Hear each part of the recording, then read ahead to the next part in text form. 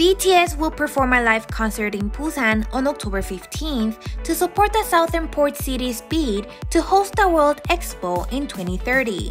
The one-day concert titled BTS Yet to Come in Busan will take place on a makeshift stage to be installed in Kijang, reuniting with 100,000 fans.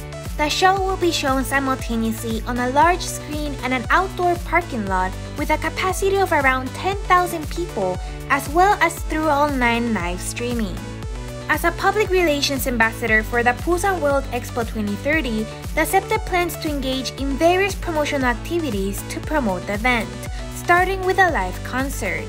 The show will be the group's first performance in South Korea since the group's Permission to Dance on Stage show in Seoul in March. Meanwhile, BTS's leader RM teased his upcoming book of photography titled Me, Myself and RM Entirety on social media. The teaser video for RM's book begins with the rapper appreciating artworks and then shows him posing for photos in various places like an art museum and a park. According to Big Hit Music, RM will reveal himself as he is, from his comfortable self to his charismatic side.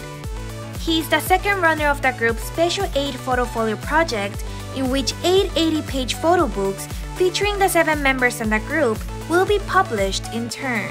Jungkook earlier announced the beginning of the project with his photo book of a vampire concept set to come out on September 1st.